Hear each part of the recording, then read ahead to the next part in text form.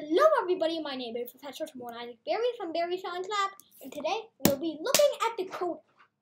Now, of course, we're not going to use the variable, the a word equals but instead, rather, we will use first an integer, then decimal, and then finally text. Alright, so first let's look at an integer. So int, let's say x, but then let's say we have two things called y and z. Remember, you can actually define two things in one. You just need to put a comma. So let's say y is 3. You actually have to put only 1 over here. Then you have z is maybe 2. And now, let's see what happens when we set x is equal to y over z. Alright, this is the moment of truth. Let's see if it works or it doesn't. If it doesn't, that would be very sad. Oh, sorry folks. It seems like that isn't on our tab.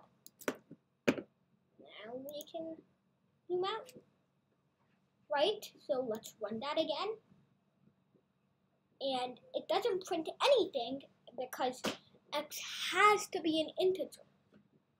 So let's say we set y to something like 4, or even better, just do this.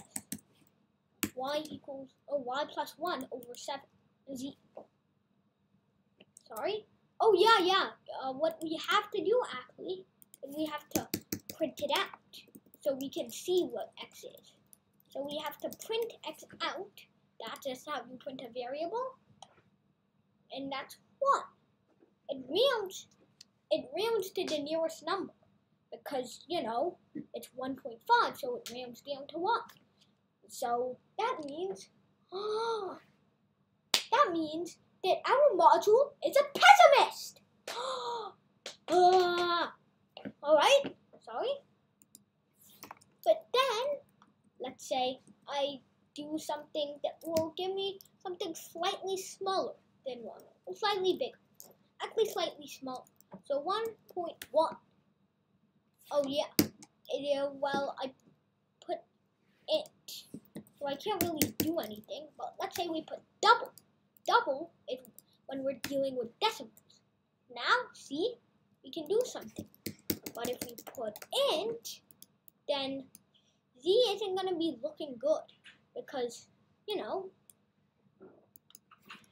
it's not an integer. Then double. That fixes everything.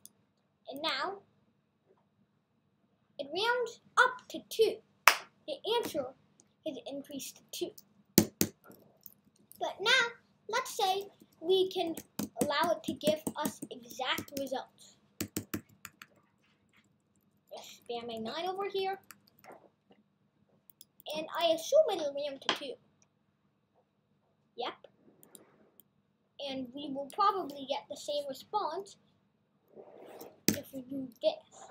So, that's how int works. And you probably also saw how double works. It's really just int, but with decimals. And now here comes the big thing.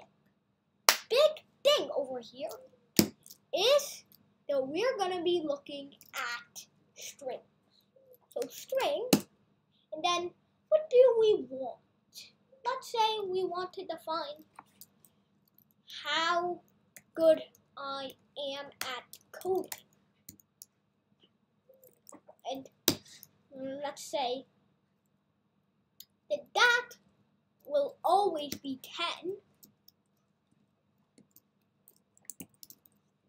And then let's print it out as count how good I am at coding. And then out of 10, I think you have to do this.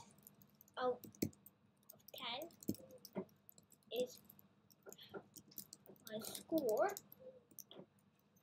And when it runs, yep, 10 out of 10 is my score. So that means I am 10 out of 10 in coding. Yeah.